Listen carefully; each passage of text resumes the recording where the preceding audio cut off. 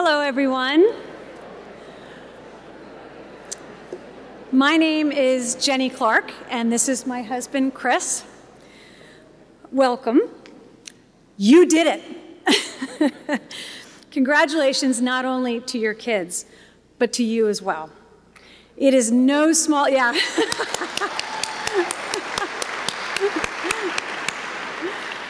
It is no small accomplishment to get your kids this far in life.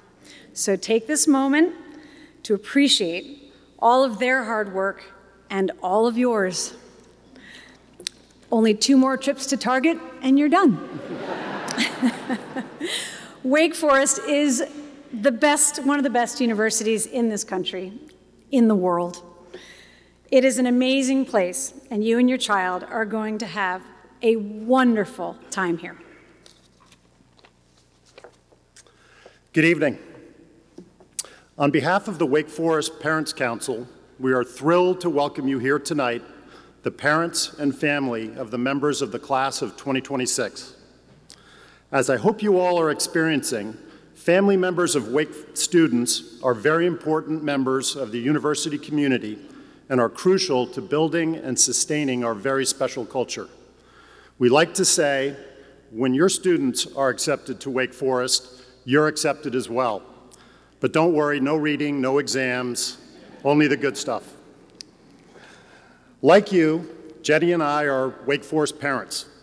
Our oldest daughter, Charlie, graduated in 2021, and our middle daughter, Sammy, just graduated this May. Our third and youngest daughter, Lulu, is a member of the incoming class of 2026. We promise it was her choice.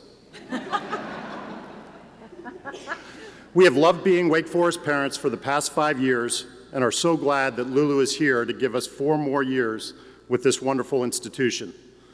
Unfortunately, Lulu has given us very limited visitation rights, which is pretty smart because we'd probably be here all the time. As we hope you already know, and we can certainly attest, Wake Forest is truly an outstanding institution, achieving excellence in all areas of the college experience. One aspect that we admire most is Wake's commitment to pairing world-class academics with a commitment to serving humanity. As you will learn in the days and years ahead, Wake's motto, Pro Humanitate, is a central theme in university life and provides an important compass your students will use as they navigate life at Wake Forest and beyond.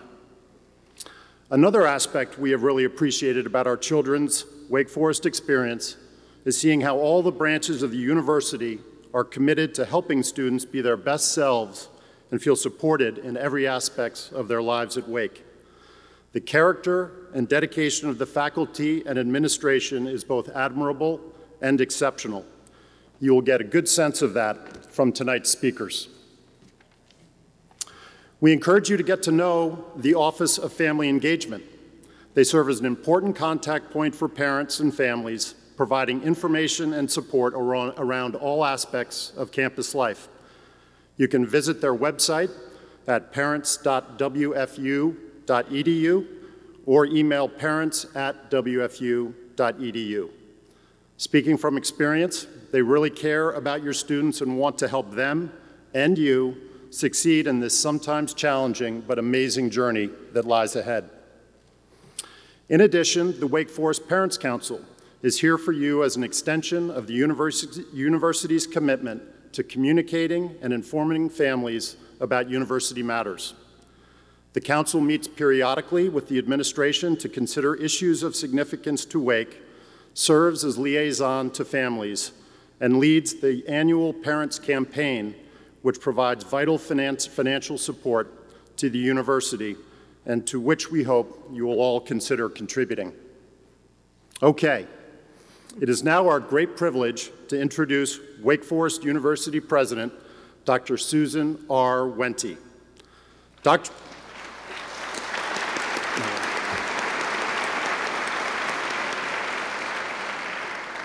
Wente is Wake's 14th president and a distinguished university professor of biology and biochemistry. Prior to coming to Wake Forest, she was a faculty scholar and administrator at Washington University in St. Louis, and most recently Vanderbilt University in Nashville, where she served as department chair, associate vice chancellor for research, provost and vice chancellor of academic affairs, and interim chancellor. Dr. Wente has gained a reputation for thoughtful, future-oriented leadership focused on academic excellence, institutional growth, and inclusivity. Dr. Wente grew up in Iowa, receiving a scholarship to the University of Iowa, where she earned a Bachelor of Science degree in biochemistry and first discovered her passion for biomedical research. She received her PhD in biochemistry at the University of California, Berkeley, and was a postdoctoral fellow at Memorial Sloan Kettering Cancer Center and Rockefeller Center in New York.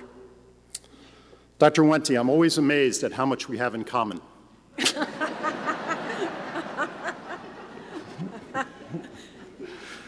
Throughout her career, Dr. Wente has maintained an unwavering commitment to research and teaching, mentoring dozens of students and postdoctoral fellows along the way. Her research has focused on understanding the mechanisms and pathways within living cells, specifically those between a cell's nucleus and cytoplasm. She has authored or co-authored more than 100 peer-reviewed research articles and served on editorial boards for leading academic journals in her field. A pioneer of team-based, cross-disciplinary research, Dr. Wente's discoveries have laid the foundation for new medicines and treatments, as well as inspiring her distinctive philosophy of leadership. From tissues and organs to university programs and initiatives, Dr. Wente appreciates the fundamental role that teamwork and communication play in thriving structures and institutions. Collaboration is also a central theme to her vision of leading Wake Forest as a university strives to be an ever more impactful catalyst for good in the world. Please join me in welcoming Dr. Wente.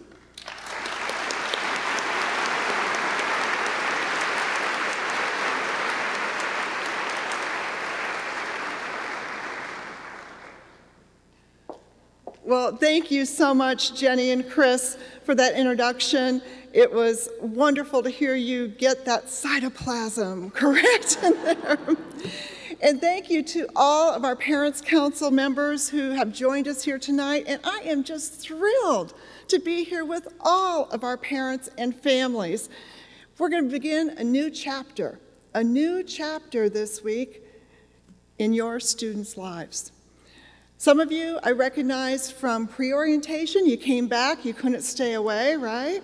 Some of you we might have met in different places and times, but for all of you, I am going to be looking forward to connecting with you over the next 4 years.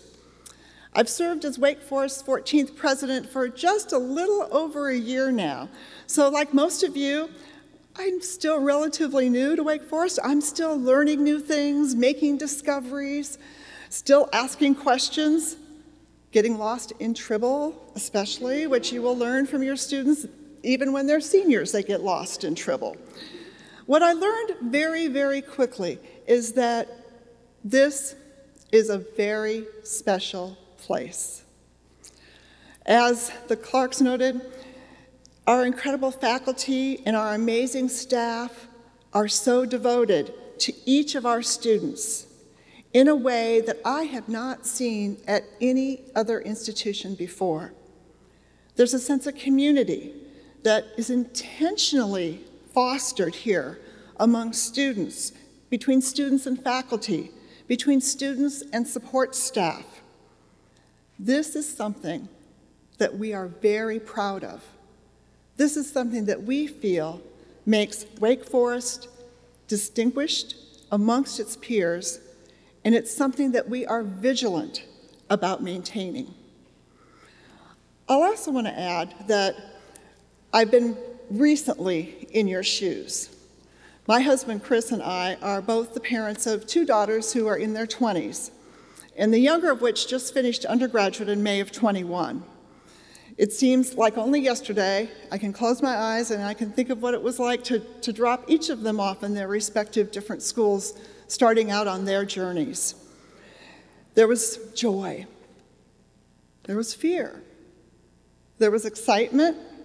There was anticipation. There was nostalgia.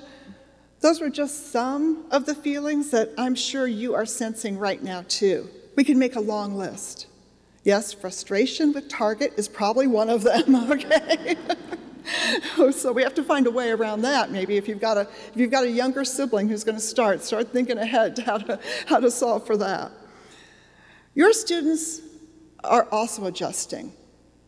So you are not alone in terms of the newness of what their adventure means in your own lives, but also for what they're going to experience here. Their feelings as they adjust to life in a residence hall, as they meet new people, as they manage their own time, as they take challenging classes, it's a balancing act for them. And it is completely normal, and I know you appreciate this, that finding so many things to be new can be hard. Now, as noted by the introduction, my academic background is in biochemistry. And for decades, I studied the inner workings of those cells. And when you glance under a microscope, which I'm sure many of you have done, I won't make you raise your hands if you have, okay? But when you look under that microscope at a cell, everything could appear to be chaotic. There are millions of molecules and chemical reactions going on every single second. But in the midst of all that frenetic activity, there's also structure, there's communication, there's collaboration, and what I would say is it's actually what thriving looks like. I believe your student is going to thrive here because amidst all the newness, all the excitement, all the activity, all the revelry, there is structure, there is communication, and there is collaboration. So as everyone acclimates to our new community, let me share with you 3 of our commitments to Wake Forest parents and families. First, we are your partners. We are your partners in preparing your student for life after college. We're thinking ahead. Like you, we want what's best for them. And we also want to give them opportunities to grow as people. We'll be actively encouraging them every day that they're here to explore all sorts of different areas of study and to discover what inspires them. Second, we will know your student, and they will know how to connect with us. We're going to strive to support them, and you're going to hear this in the panel discussion, in all facets of their life, from personal well-being to academic discovery. Whether that support is found in the University Counseling Center, or if it's found through extracurricular activities, or with tutoring in the Writing Center, our faculty and staff will collaborate to create an engaging culture of holistic growth for your student. Through knowing your student, we also want to empower them to navigate challenges on their own. But don't worry, we have an extensive safety net, and that safety net includes a partnership with you as parents and families, because you will always be key parts in their lives. Nothing about this move-in changes that. So we will be your partners, we will know your students, and finally, we are committed to communicating as effectively as possible. We understand there needs to be a free flow of accurate information between us, as well as a commitment to transparency. How and why we're making decisions is just as important as what those decisions are. So if you haven't already, please sign up. Shouldn't be the first time you've heard this. I could say, please sign up for what? And you should say, the Daily Deke, okay? This is a daily blog that's a true gift to Wake Forest parents and families, and it gives a glimpse into life on campus tips for navigating college, and insight into the Wake Forest experience.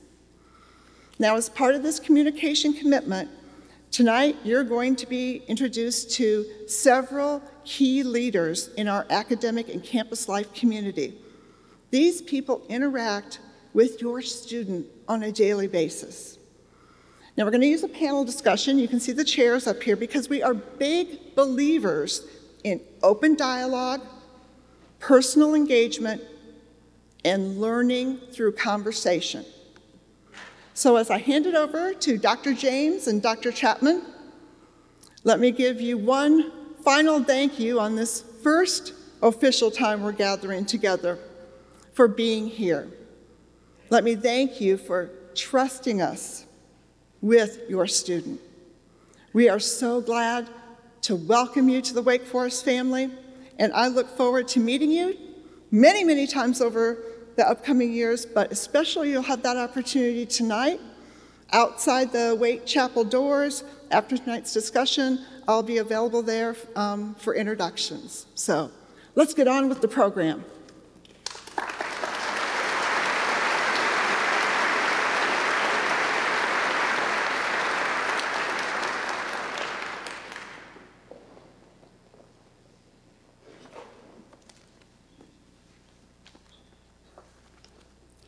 Thank you, President Wente. We are so grateful for your leadership. It's been phenomenal working with you for the last year, and I look forward to your leadership over the next few years. Before we get started, I want to take a moment to thank and acknowledge colleagues from all over campus who have made this day and this next few weeks possible. If I have any faculty and staff in the room, I would like you to take a stand so you can be acknowledged. And for our parents, not everyone was able to be here today, but certainly they have spent so much time preparing for these last few days. So can we take a moment?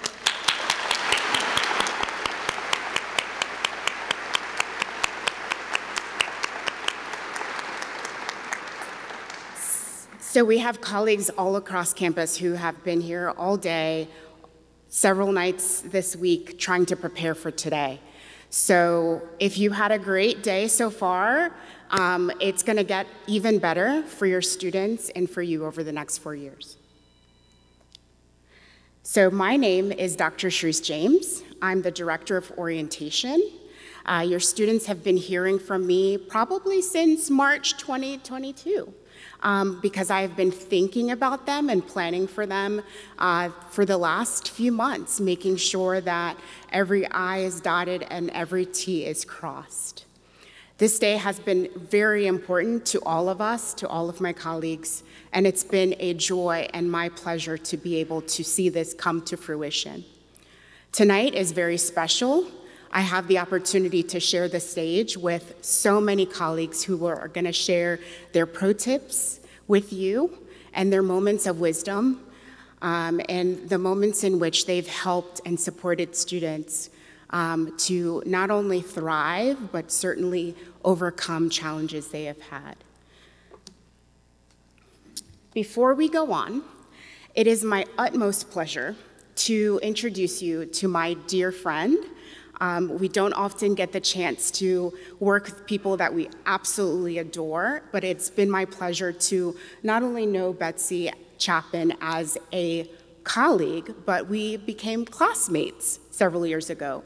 So we navigated the doctoral process together, and that has just made our collegial relationship so much stronger. Many of you have seen the Daily Deke, read the Daily Deke. You have received those Monday notices as you were preparing to move to campus. And so she is the mastermind behind that experience. And so it is my pleasure to introduce you to Dr. Betsy Chapman.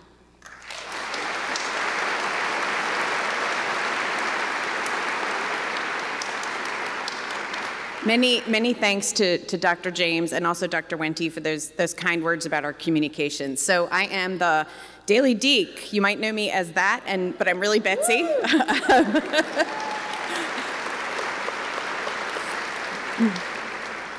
And if you can believe this, 34 years ago, my parents were somewhere in this chapel while I was at my hall meeting.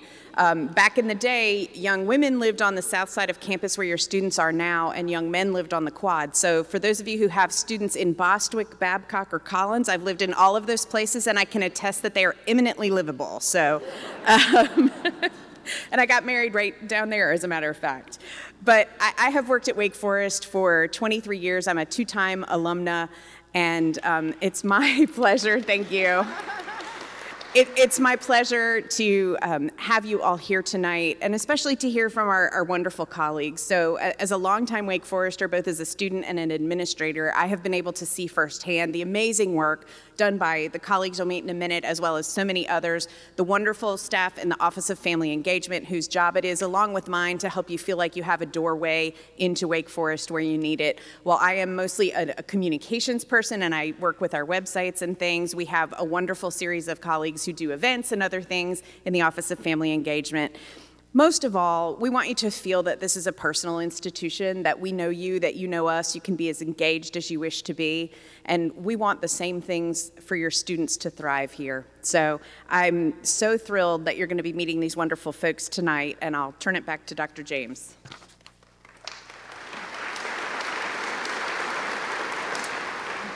For our format tonight, you'll hear from some of our key leaders who oversee academics, residence life and housing, and campus life.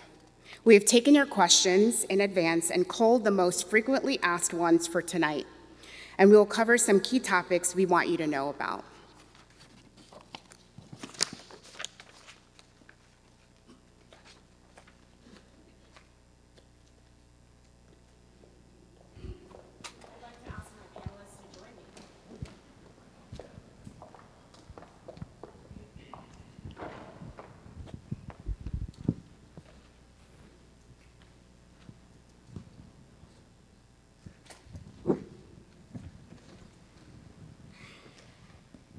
Let me quickly introduce you to our panelists and ask that they come to their seats, and they're going to be not only providing their overview, certainly want to start with some introductions. So Dr. Matthew Clifford, he is the Assistant Vice President of Campus Life and Dean of Residence Life.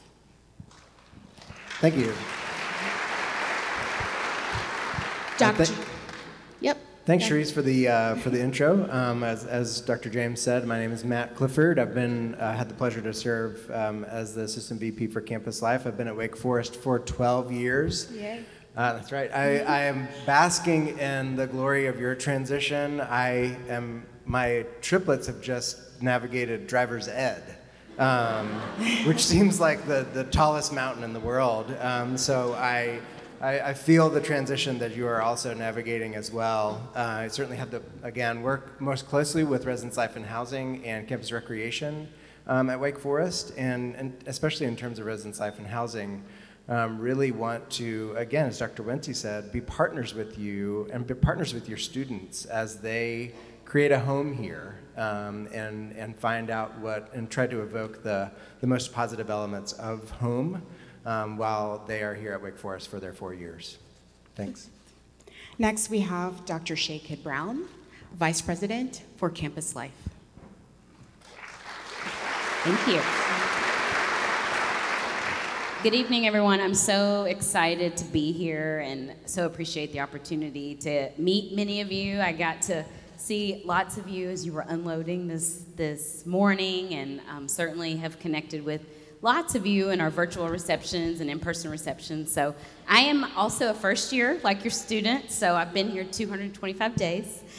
And I'm counting up, not counting down, so there's a story to that maybe will come up a little later. But as Vice President for Campus Life, I work really closely with Matt and really everyone on the stage to make sure that this is a place where you feel like your student matters and belongs, that they find connection, that they find meaning and purpose here. And so the Division of Campus Life is made up of nearly 250 people who are dispersed, many of which on stage, but also throughout the campus. So as you think about what's most important to your student right now, food, clothing, and shelter. We do not oversee food, but housing, shelter, safety, security, those sorts of things on campus.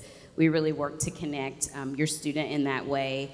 And I work really closely with my colleague that you're gonna hear about, but in connecting, providing that connective tissue on campus, so as your students learn whatever it is they're learning in the classroom, we really want to be partners not only with you, but with faculty and with your students and make meaning of those things. So I'm delighted to be here and also look forward to learning alongside them as it's my first fall in the forest as well. Thank you. Next we have Dr. Michele Gillespie, our Provost. Thank you, Cherise. It's an absolute pleasure to be here with you all. Across the summertime, I sort of wait with bated breath, right, to make sure that everything is ready, that we have enough sections in our courses, and I love to look across the campus and see the ways that our facility staff makes everything beautiful, paints everything. I think we all up here were holding our breath when we looked at Bostwick and Johnson, right? We wanted everything to be perfect for you when we got here. So we're so happy you're here. We're so happy you entrusted your children with us. We care deeply about them, and we will make sure they thrive across these 4 years, and we're going to be so proud of them across their lifetimes, in fact, when they're Demon Deacon graduates. So I'm a historian. I've been a historian at Wake Forest for 23 years, and I'm also provost. I've been a provost for 48 days. Oh, yeah.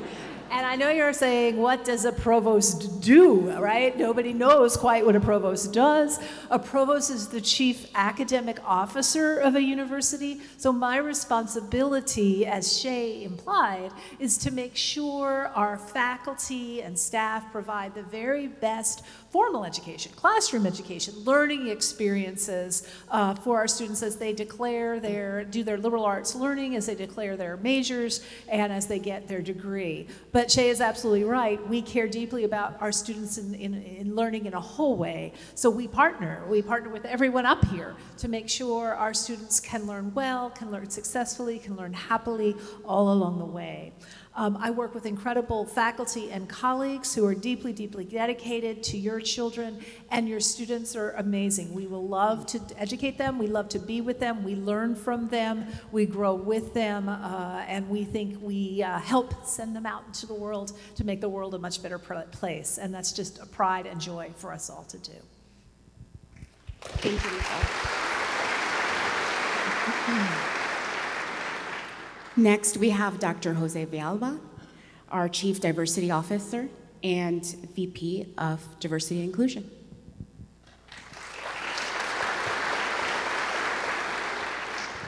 Thank you very much, Dr. James, and welcome to all of you, or in my native language, bienvenidos a todos ustedes, especially our Hispanic families. My name is José Villalba, and I've been at Wake Forest for 11 years. It has been an interesting journey for me. I came here as a professor. Provost Gillespie and I talk about it. She's the historian who develops a need for context. I'm a counselor by training who also develops a need for context as well. What we do in the Office of Diversity and Inclusion is to provide programming, to influence policies, and to elevate practice. It's interesting, as Dr. Wente was talking about the 3 hopes that she had for your students. She mentioned that they will be known by us. We will know your students. We will also help them know themselves. And I think it's such a huge part of the college experience for students to know a little bit about themselves and what makes them tick and where they come from.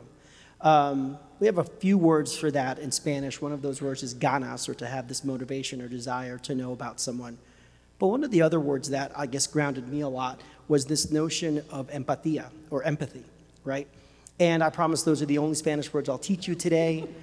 No slang or curse words either. This is strictly a chapel, and we will keep it classy. But we will also make sure that your students are challenged in a way that, that will really enrich their lives. We'll talk a little bit later about what each of our offices does individually, but I want to repeat what has already been said. There's so much collaboration and partnership, And as Dr. Wente was talking about those cells that look to be in some chaotic spin of confusion, they all know exactly what they're doing because they're communicating and they're working in partnership. And that's really what our office does, but that's really what all of our offices do. So again, thank you so much for being here tonight, and I look forward to this dialogue. Perfect.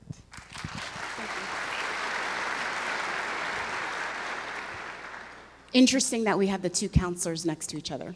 So next we have Dr. Warrenetta Mann, our Director of Counseling. Good evening. Good evening and welcome. I am Dr. Warrenetta Mann, and I am a licensed clinical psychologist, and I serve as the University Counseling Center Director here at Wake Forest. I, too, have been here a little over a year. I got here just before Dr. Wente and cleaned her desk off so that she would be ready to go.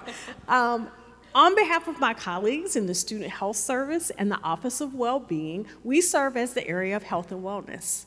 And our job is to make sure that your students remain physically, mentally, emotionally, and socially healthy to engage in all the wonderful things that my colleagues here have planned for them to engage in while they're here. We are really glad that you're here and that you joined us this evening, and we look forward to speaking with you as well later.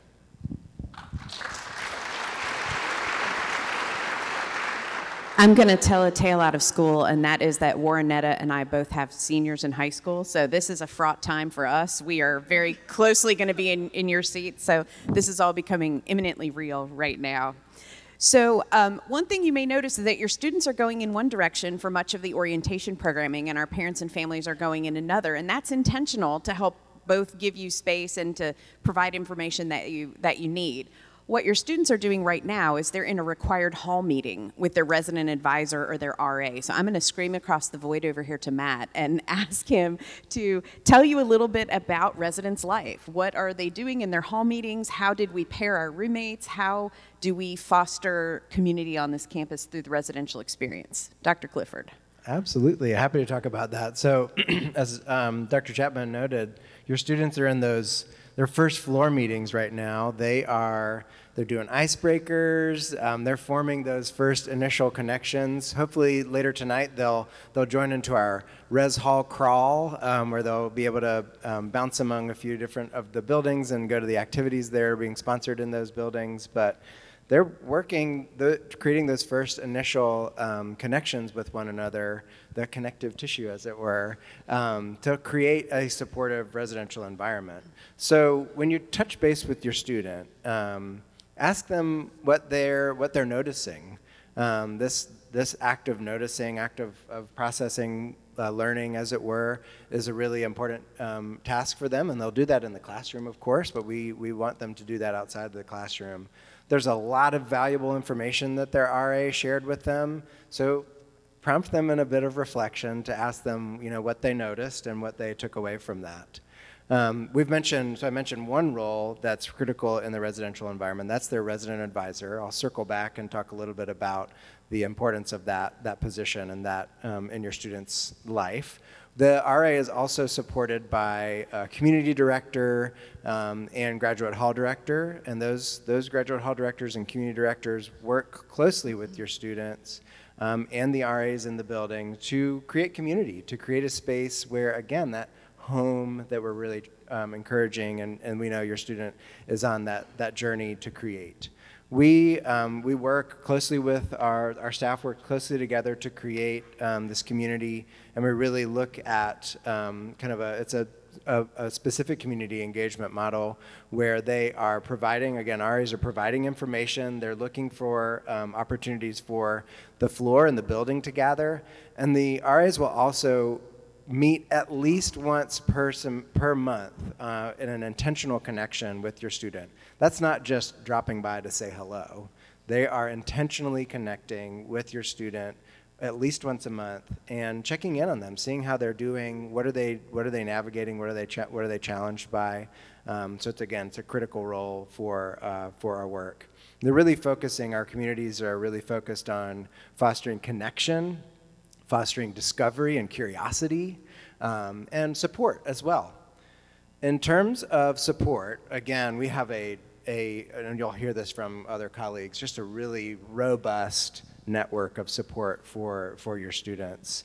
One important element of that supportive and connective tissue is our faculty fellows. We have fabulous faculty members at Wake Forest, and each building has 4 faculty fellows, and they are assigned to that building. Hopefully, when you're moving in, you had an opportunity to meet some of them, and your student will have continued opportunity over the course of the year to meet and engage with those faculty members, to build relationships outside the classroom as well as inside the classroom. New this year is an intentional layering of academic advising and support in the residential environment. We're really excited about that. The advising groups, and your students will meet, will meet and interact with advising groups Friday, thank you, Friday.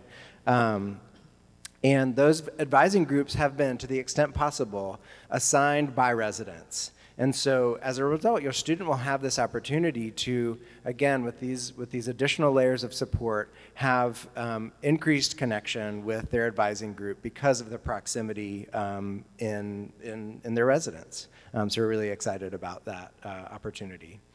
I want to circle back to the RAs ever so briefly. I like to think of our RAs, again, these are undergraduate students. They are selected. It's a very competitive process. They are one of the preeminent leadership roles at Wake Forest. I like to think of them as the connectors in chief. So they are, again, right now working on forming those connections and helping your students form connections with each other. They're also there to help connect your students to resources. So I want to make sure that, again, whether those are they have other friends who they can connect your students to, or other offices as well. I want to talk a little bit about roommates and how those are matched and what may happen if a roommate issue isn't the rosiest, I'll say. But again, on our staff, our community directors, our RAs, they are there to help your student diagnose issues that are arising and think creatively with them about solutions. Unfortunately, they are not mind readers. We're working on it, but they're not mind readers. So it's really, really critical that you prompt your student to reach out to their community staff and connect with them before something goes awry. Now, the vast majority of our roommate relationships, and I don't want to focus just on a roommate relationship as something that might go sour, encourage your students to connect with the community staff to help them problem solve. But roommate relationships, the vast majority of them turn out really well. Our process is really not designed or built to help your student find a lifelong friend, although that may certainly come. We really are trying to match your student with someone who they can live well with. So our questionnaire is designed to look at really living preferences. Is your student a night owl, or are they an early riser? Do they study in the room? Do they think they'll study elsewhere? Things of that nature. And we match the students together. Now, despite the matching process, all students should work on a roommate agreement. That's also, some of that will start tonight. And that will help them navigate a set of questions and come to consensus on what the two of them will agree on in that space. But sometimes roommate issues emerge. And again, please, please, please make sure your student elevates this to their RA or the community staff before it feels necessary. Really before it feels necessary. Our staff are really well trained to help mediate conflicts, but if a roommate situation gets to the point where it's really toxic, then our options are limited, and we want to, again, be on the front of helping your student navigate those challenges. Now, I do want to end with I said the word toxic, so that might cause some fear to set in, fear, anticipation, anxiety, all together. I do want to close with some context. We have about 1,400 first-year students, a lot of roommate pairs embedded in that. So last year, for the entire academic year, 30 weeks or so, we did 20 room changes for first-year students. So again, we want to be able to help your student navigate challenges. We'll make changes if needed, but the vast majority of these things, of roommate relationships, work out for the best. So I will close with some context. Thank you, Dr. Clifford.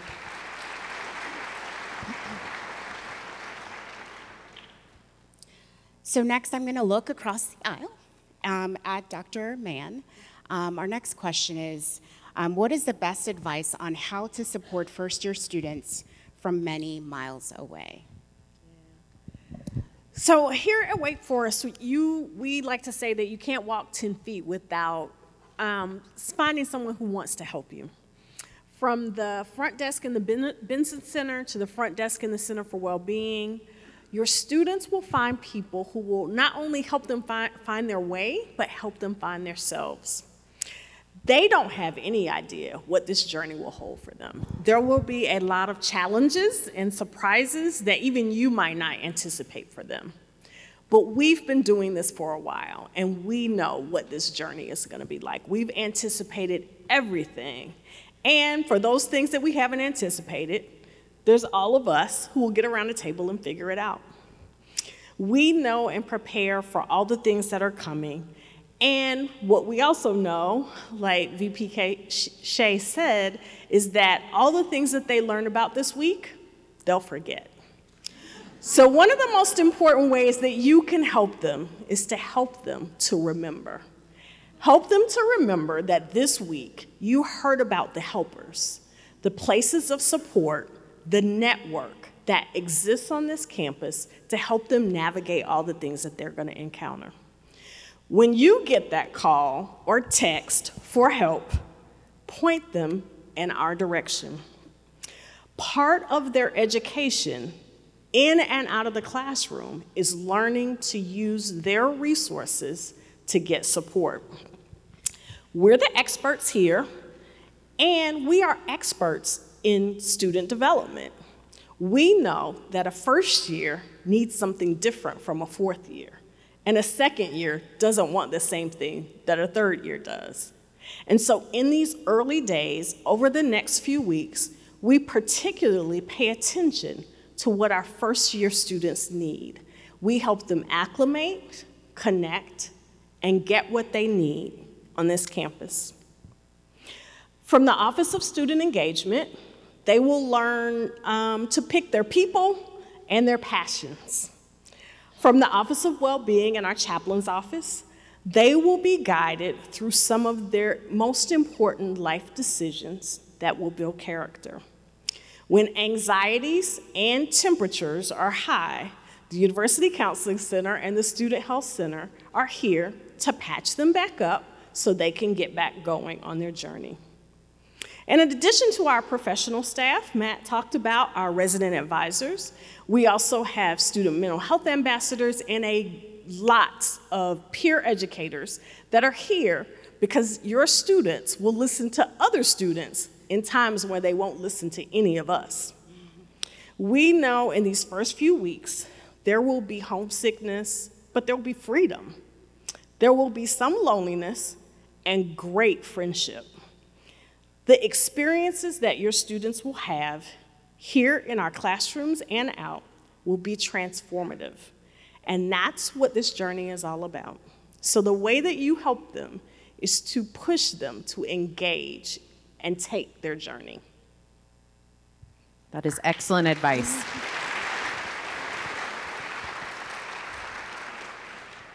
So we all know that academics is at the center of the college experience. It's why your students are here to learn. And so I'm going to turn to Provost Gillespie and ask her to talk about academic advising and how faculty helps students engage academically at Wake Forest. Absolutely. Thank you, Betsy.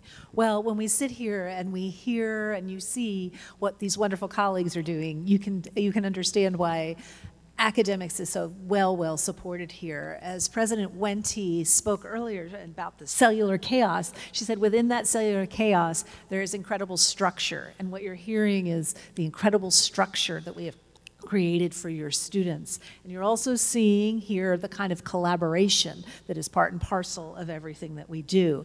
And then there's one more piece, and that is communication. And we know how important that is. And it also means we have to ask you for a little bit of help here on the communication side in these first couple of weeks, especially as we help our students learn about the academic world at Wake Forest. You know already that we have wonderful faculty and staff all across the campus, and they take on roles as important academic advisors. They are here for your students. But the one place where we need you to give some pushes is to encourage your students to take advantage, right, of these staff and faculty advisors. So we really, really want to encourage you to remind them, as Warrenetta said, about all the resources that are here, and to encourage them, and I say this as the mother of 2 sons, particularly for those of you who have sons out there, you do need to push them a little bit more, I think, even than our young women. So as a parent, you want to direct your students, right, to these faculties and staff advisors. And then the other thing I want to ask you to do is to think a lot about the ways you want to direct your students, and then to catch your breath a minute and think, do you need to be the one to direct your students, right? Sometimes we have all kinds of ambitions for our children, and we want to share them, and we think about ways we might have done things differently, and we want to direct them. Give your child the opportunity to pick their major along the way, and tell them they don't have to pick that major right out of the gate. We would also encourage you to do that. Instead, let your child embrace the opportunity to dig into our liberal arts-based core curriculum the first few semesters here, and try not to pressure them into their major selection at all. Let them find their way. Certainly, I would tell you all, if students have a penchant for business, they should take math and calculus their first year, for example. But we also want them to try out anthropology and classics too. Students have lots and lots of time here to test the academic waters that we have provided for them, wonderful academic waters, and to figure out what they really like. And equally important, what they do not like, because that matters too. And then they can declare their major in the spring semester of their sophomore year. Students do receive an incredible network of advising and support all along the way. Each student right out the gate, as we were talking about, has an academic advisor. They'll meet that academic advisor on Friday. And I'm particularly excited about the partnership we've been able to form with Residence Life and Housing and academics to be able to provide that academic advising within the first year residences. It's a powerful, powerful step for us, and really, really important. So your student will meet that advisor on Friday, and that academic advisor will support your child's academic experiences and your child for their first 18 months at Wake Forest, and usually beyond that, because they establish a special relationship, and that academic advisor will always be looking out, wanting to support your student, helping them find the resources that they need as represented here, and helping them be successful academically and personally. Students also, every single student will be assigned a counselor out of the Office of Academic Advising, and they can get constant support and advice there as well. The counselor will help your student through every kind of academic question they might encounter, whether it's about what might now happen right now about AP credit or pass-fail or add-drop deadlines, etc. And they will help these students if they find themselves in academic trouble and send them to the right places so that they can really get at some of the challenges that they're experiencing. The counselors are deeply attuned to students' personal needs too, and they'll help these students find their way to the University Counseling Center, to the Learning and Access, that's the Center for Learning, Access, and Student Success as well. In addition to the faculty advisor, in addition to our academic counselors, we also have tutoring centers, support centers. So we have a writing center, we have a math center, we have a chemistry center. They are staffed by both staff and faculty, and also by student tutors. And these student tutors are particularly committed because they had the experience maybe of not quite getting calculus that first time out, going to the center and really learning it. And they want to give back as juniors and seniors and helping first-year students and second-year students especially. We have our faculty fellows that Matt talked about as well. In sophomore year, our students then pick their major selection, second semester as I stated, and they get their major advisor too. So what you're seeing is a layering of academic support. The academic support of the faculty advisor, the lower division advisor, the academic support of their counselor, and then the academic support of their major advisor as well. So your students are going to have a host of wise, caring faculty and staff. And then they're also going to have the faculty who are teaching their courses. Your students in their first year seminar will have 16 students in their class and 1 faculty member. That faculty member will know your students really, really well. I've taught first year seminars many, many years now, and I become very close to those 16 students. I know them and follow them and support them across their 4 years at Wake Forest. And at this point, now I'm going to their weddings and welcoming their not quite welcoming their children here to Wake Forest, but welcoming their children into the world. There's all kinds of support sources. I could go on and on. I'll just mention a couple more. All our faculty provide office hours for their students. So please, please encourage your students to go to the office hours, to meet their faculty members, to talk about what they're learning and excited about in the courses. And then our entire faculty and staff in the ZSR library provide both formal training in the form of 4-credit courses and informal support too on all kinds of research and the ways to really learn and use information in their classes and beyond. Another aspect of Wake Forest that I think is really special is most other schools do boast opportunities for undergraduate research, but it's typically in the student's senior year. We are very, very committed to giving students opportunities for experiential learning beginning their first year. And there are ways for students to do this. They get to know their faculty members in their science courses and can get some experience in their labs. We also have a 1.5 credit course for students interested in research to take and learn about all the sciences and lab opportunities there. Faculty are eager in the humanities and social sciences to work with students who are interested in research as well. So it's another place to encourage your students to think about if they're discovering a particular discipline, to go and do some research there. We also have an undergraduate research center called Eureka for short, with lots of opportunities for student research. We also love to encourage our students to engage in global experiences, so all our students can begin exploring study abroad opportunities for a semester, a summer, or a spring with a terrific staff in the Office of Global Programs and Studies. I'm especially delighted to share that those of you whose students are first-generation college goers have a special system here for navigating academics and life at Wake Forest. And that's another really important academic and personal support system. And for those of you who are parents of student athletes, know we have an incredible student-athlete academic advising program as well. Finally, I could go on and on about these resources, you can tell.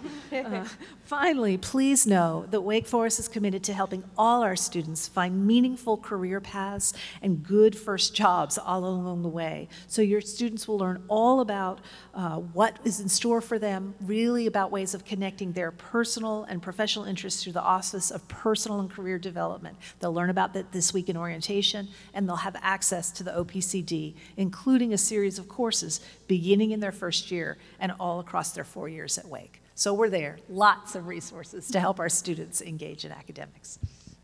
Thank you, Provost Gillespie.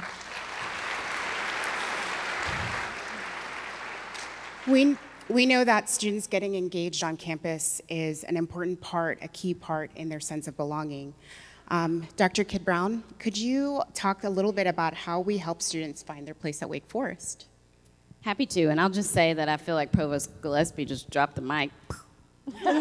all the resources that are available to students. So hopefully y'all are taking notes because there are just so many. But belonging is such an important part of the college experience, and I think we can all attest to being in a new place and how important it is to find our sense of place. And so that's something we take really seriously. And then I'm leaned into that a little bit more, especially as a new person who's also learning Wake Forest. And so I want to first just define what belonging is to me at Wake Forest.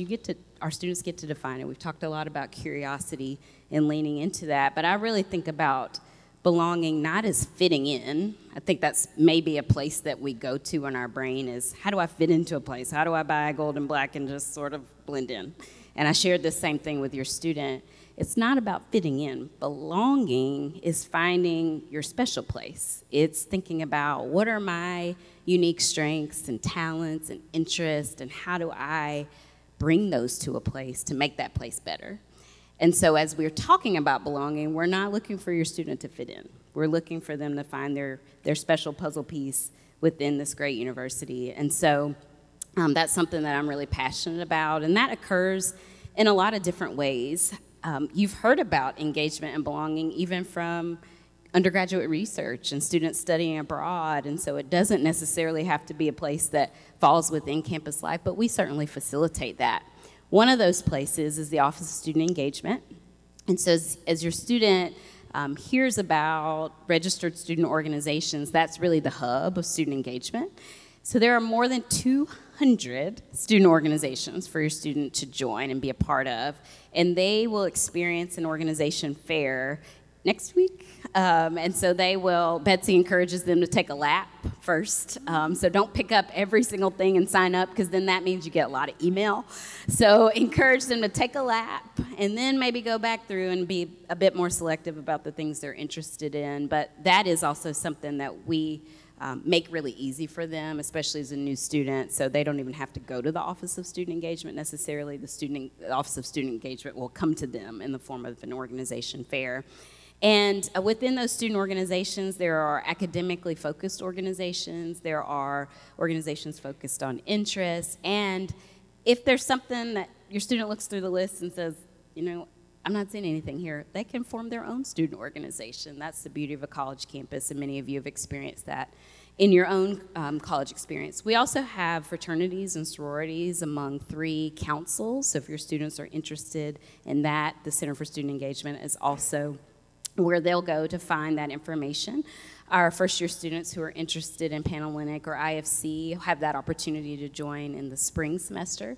And then our students who are interested in culturally based student organizations, those intake processes happen throughout the year. So there are a lot of opportunities as it relates to that. I know that many of us can attest to our own college experiences, and probably you, is you just need to find a place. You know, Maya Angelou talked about belonging to yourself first and being confident in yourself, and then finding belongingness in others, and so we really encourage that. Another place that Provost Gillespie touched on a little bit is the Center for Civic and Community Engagement is another place. Many of you may be familiar with Hit the Bricks. That's an event that I'm really excited to see for the first time, my first time this fall. But the Brian Piccolo Center Research Fund is a great way that our students really engage, and we actually get a chance to talk to them in the morning. But many campuses, I've served on several university campuses, and they will tout signature events or traditions in the form of signature events. Our traditions actually are really philanthropic in nature, and so that's something that we're really proud of on our campus, so your students will have opportunities to engage in those sorts of things through the CCE, as we call it. Campus Kitchen is another opportunity there, and also civic and democratic engagement. So this is a place that we want our students to engage in dissonance. They will not all agree, and that's okay. But we want to facilitate those opportunities for students to connect across differences and similarities, and there's a lot of noise politically, and we want to provide the space for them to be able to talk about that and to gain those skills around healthy disagreements.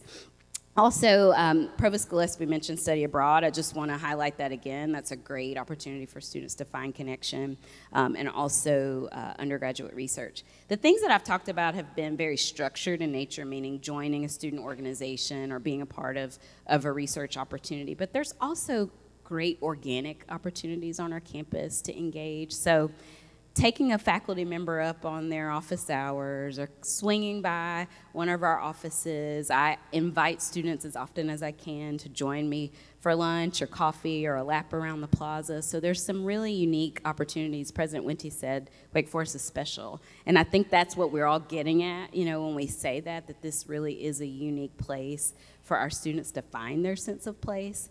And so those relationships happen. I do want to highlight a couple of things that we started this past semester for engagement, just because our students, I'm going to tell a quick funny story, but I ran into a student at a local grocery store, It's not a paid partnership, so I won't say which one.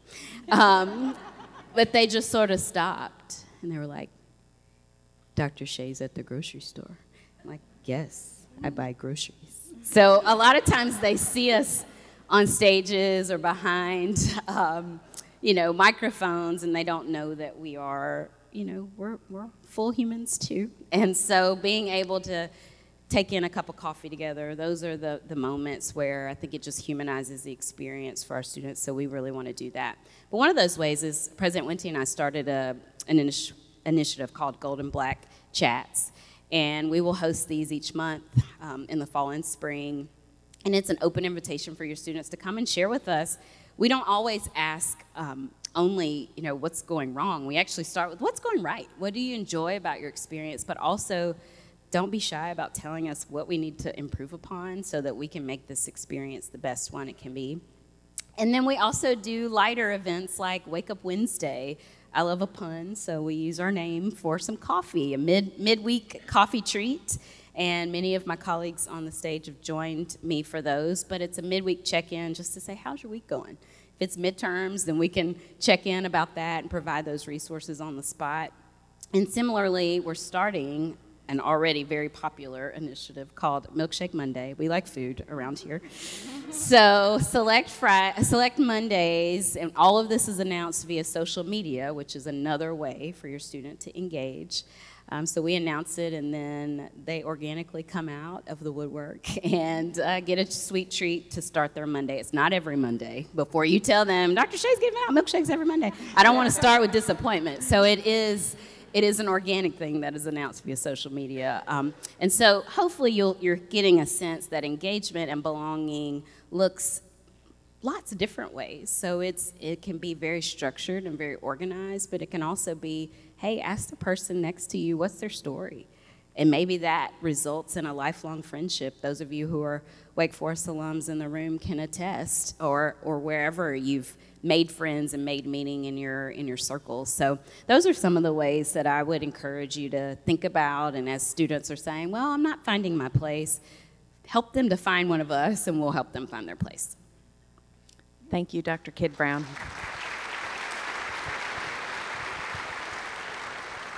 So one of the things I love about collaborating with my colleagues is they always have ways of making natural jumps to some of the things that we want to talk about. And Dr. Shea spoke very powerfully about a sense of belonging.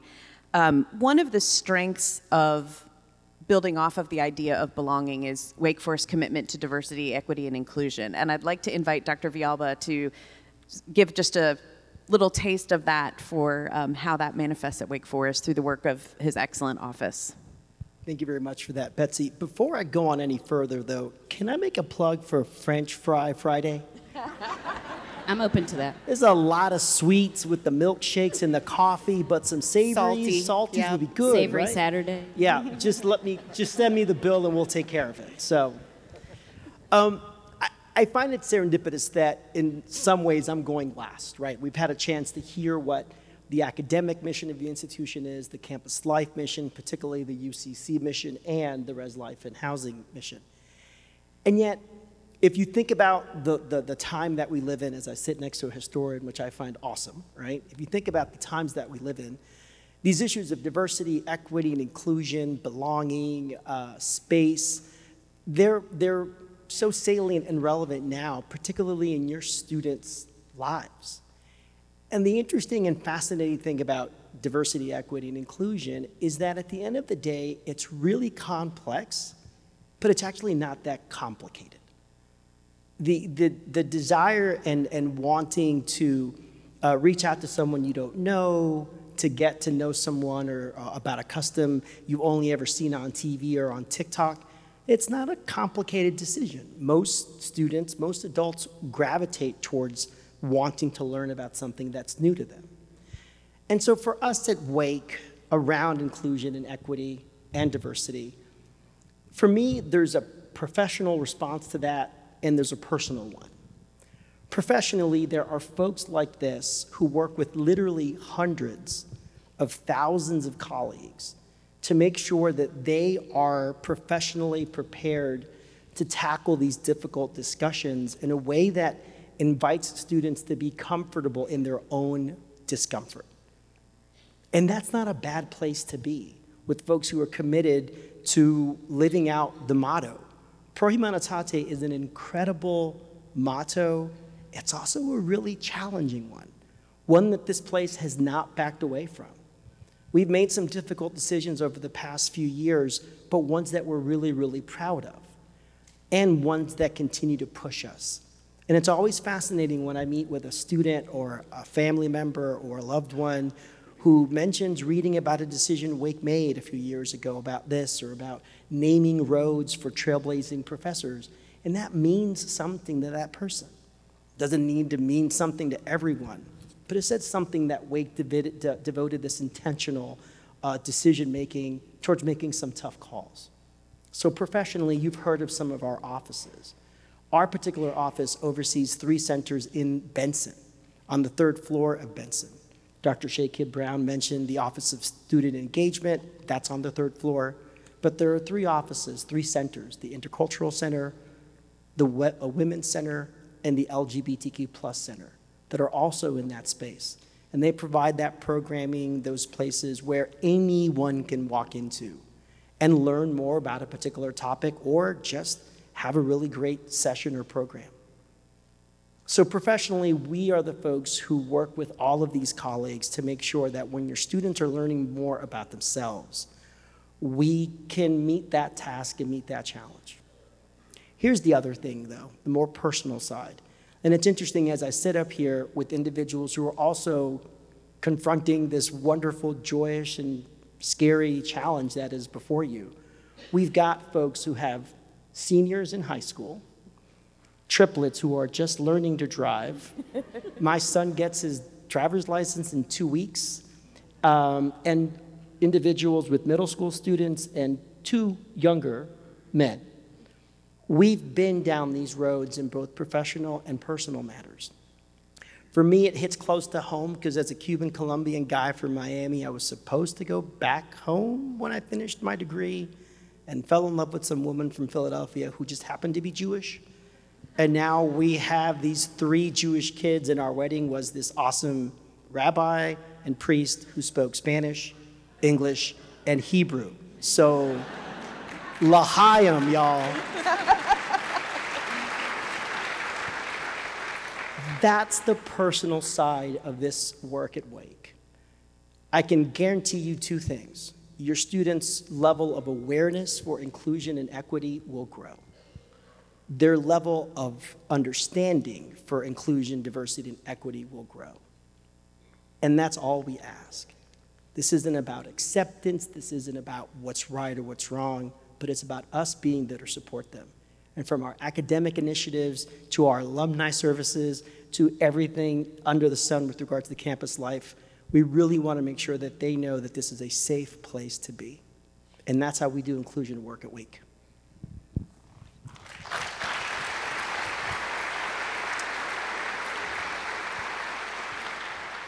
So this next question came from an alumni family.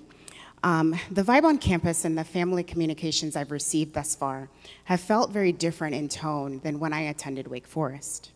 What are you most proud of regarding the changes that I'm seeing on campus and in communication styles?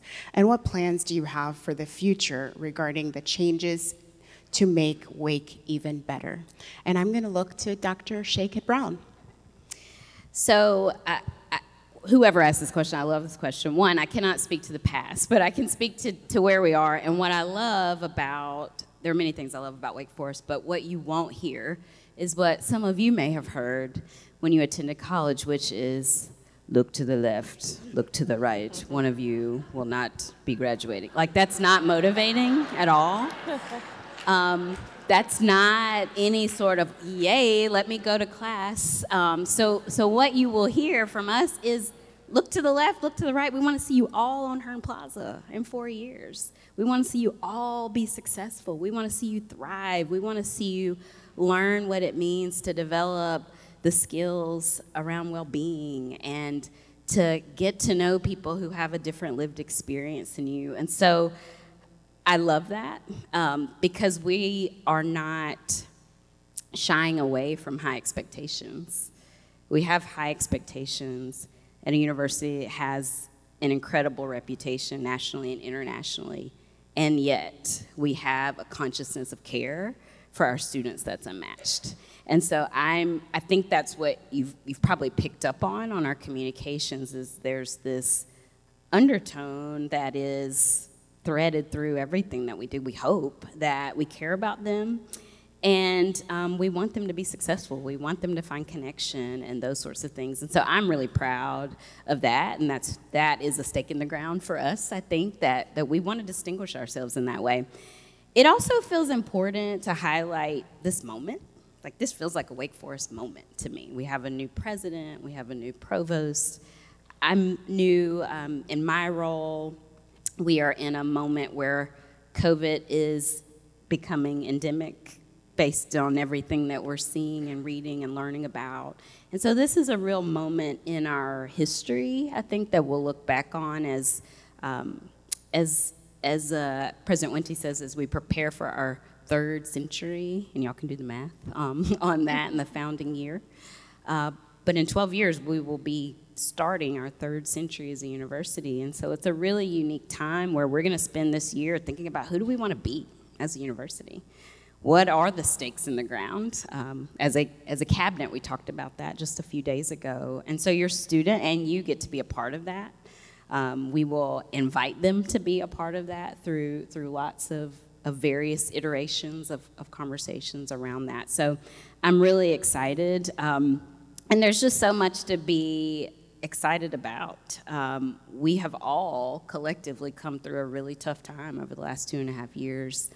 And so to have a more routine fall, where I told a family earlier, I really like seeing people's noses. I didn't know noses were special until we couldn't see them for a while. And so we get to engage and be a part of that. But going back to the question, I think the uniqueness is that there's this concentration and focus on student success while also holding our students accountable and having high expectations, and that makes me really proud to be a part of this university. Thank you, Dr. Kidd-Brown. So I have the pleasure of inviting all of our panelists, starting with Dr. Clifford, and we'll move this way, to give one quick lightning round bit of advice to parents and families for this upcoming academic year for their students. Absolutely. Quick, okay. Focus. We've heard a lot. I've heard the word journey several different times, so I'd focus on that. And one of a really significant researcher in higher ed, Dr. Marcia Baxter-Magoda, focuses on this notion of self-authorship for students. That is, students being able to write their own story and lead their own journey. The role of this connective tissue, this network of faculty and staff who are here to support your students, is to be good company for the journey, as Dr. Magoda says. That's one of the most joyous parts of our work. The commencement, just hearing you talk about that, Shea, is such a glorious affair because we get to see the culmination of your students' journey, and we know that we were company with that, and good company along their journey. So I would encourage you to find a way to enjoy the journey. You'll be in the back seat of that journey as your students in the driver's seat, steering and driving and enjoying the twists and turns of that. But be good company for their journey and enjoy the ride. I love the driving references. It sounds like driver's ed is really on your mind.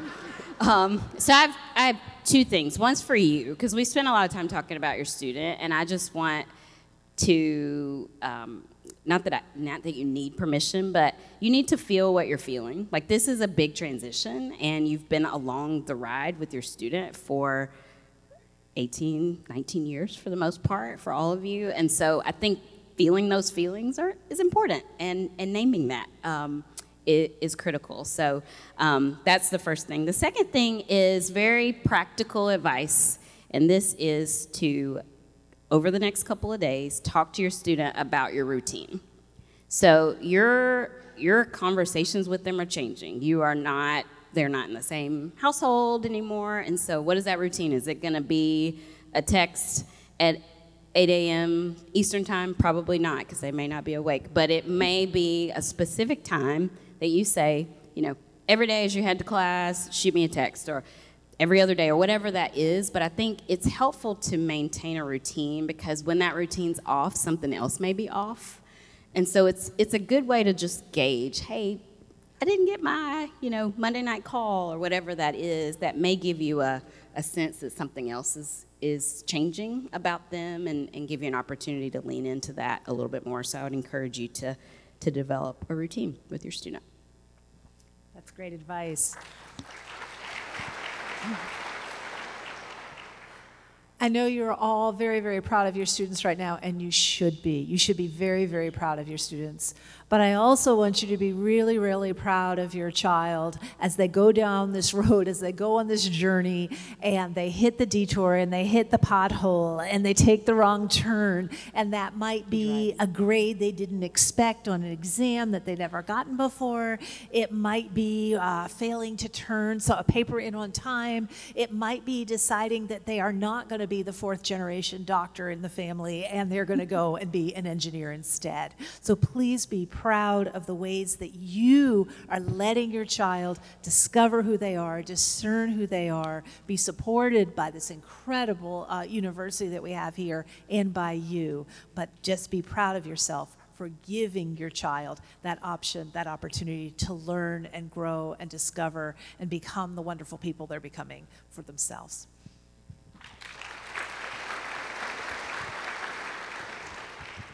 So I lied.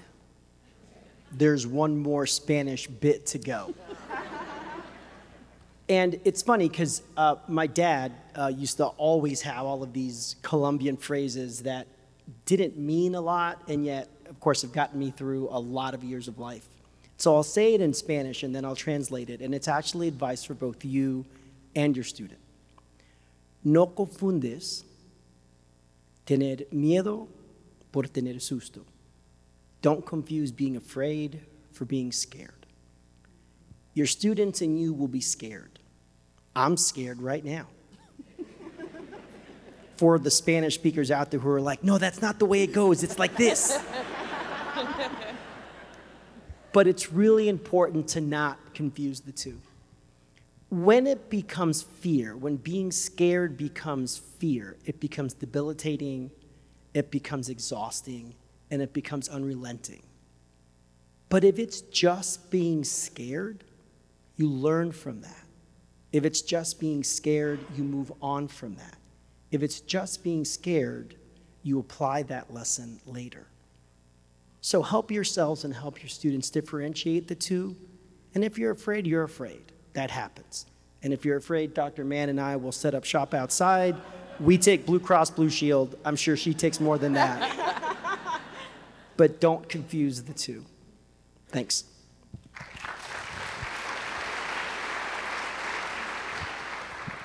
So hopefully repetition is helpful. You will hear the theme. The most important thing, I think, for your students to know before you leave campus is that you love them.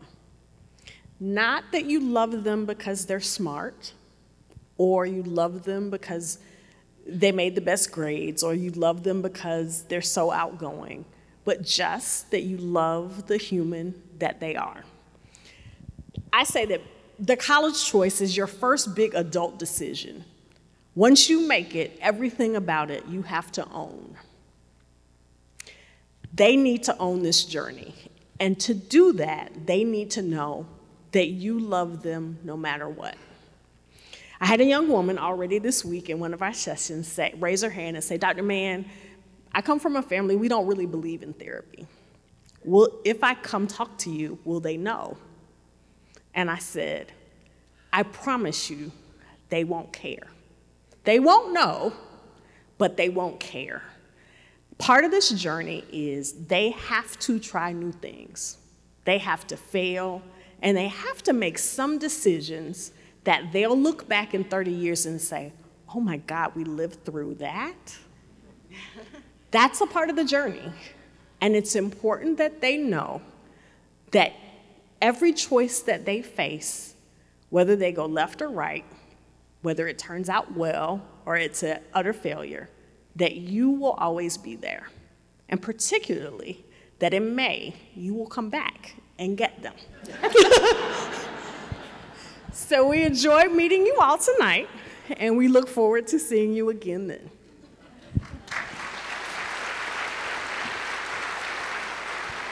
I want to thank all of our panelists for your excellent advice, and I hope for our families in the audience that you can see that the collegiality and the teamwork and the genuine affection we have for each other, that's all very real. I promise you we're not just doing it because you're here.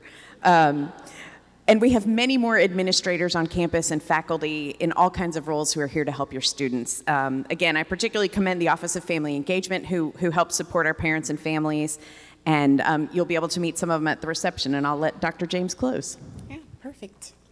So when I introduced myself earlier, I told you my name and my title, but I didn't tell you what I have learned. What I've learned in my 13 years here at Wake Forest, when I did my search for a job, I came onto campus and I said, wow, this is a special place. And I continue to see that on a daily basis through conversations of care for your students.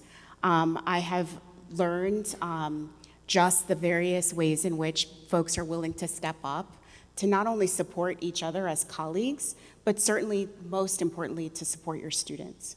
And so I hope that you will see that now and over the course of the next 4 years. On Friday, your students will receive a pin that we want them to hold on to for the 4 years and wear at graduation. So we hope that you will just see that as a symbol of hope and see that as a symbol of support for this university. So a few housekeeping moments. For those sitting in the balcony, we'd ask that you would come and exit through the rear side doors. As we conclude, we will have a reception just out front of the steps of Wake Chapel. I also want to give you a preview of tomorrow's activities, accessible through our orientation app. Tomorrow morning, we will begin with a continental breakfast at 8:30 a.m. on the quad, just right outside. At 9:30, we will have a brief welcome called Making of the Demon Deacon at 9:30 a.m., also on the quad. At 10:30, you'll be able to attend What to Know Before You Go for parents and families. Guests who pre-registered got an email with their respective viewing locations. You can also visit Guidebook for the link to view the program from the location of your choice. Lunch is on your own unless you're planning to attend any of the receptions identified in the schedule. You will have 2 tracks repeating at 1:15 and 2:30 p.m. Families with 2 people here can attend the same program or go to different ones and cover more bases. There will be a lot of open houses in the late afternoon from some of the centers we've talked about tonight. And then at 5 p.m., we'll have a reception for parents and families with President Wente. And that will happen at 5 p.m. in Farrell Hall. So let's go ahead and process outside and enjoy some refreshments. Thanks so much.